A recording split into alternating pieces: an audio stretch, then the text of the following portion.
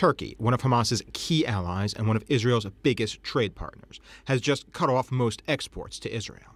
Turkey says the embargo will cover 54 categories of goods, including concrete, steel, and fuel, and says it's because Israel refused to let it carry out airdrops into Gaza. There is no excuse for Israel to block our attempt to airlift aid to the starving people of Gaza. Faced with this situation, we decided to take a series of new measures against Israel. These measures, approved by our president, will be implemented step by step without delay.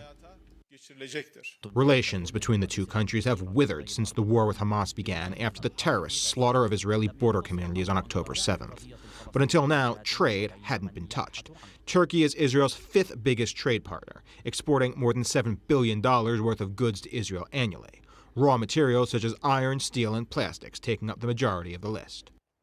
We are not talking about very replaceable goods. We are talking about strategic goods like steel, like marble and cement. These are all very much related to the construction sector. And this is something related with the national security of the State of Israel. But the reasoning may be more political than diplomatic. Erdogan's party just lost a sweeping series of local elections because his traditional Islamist voter base didn't turn out. Many cited continued trade with Israel as the cause.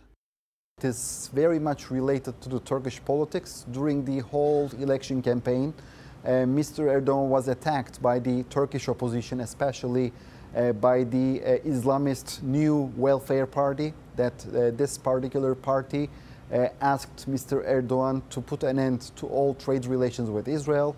Turkey maintains the embargo will continue as long as Israel fights in Gaza. But as many Israelis have abandoned Turkish products amidst souring relations, it's unlikely to ever recover.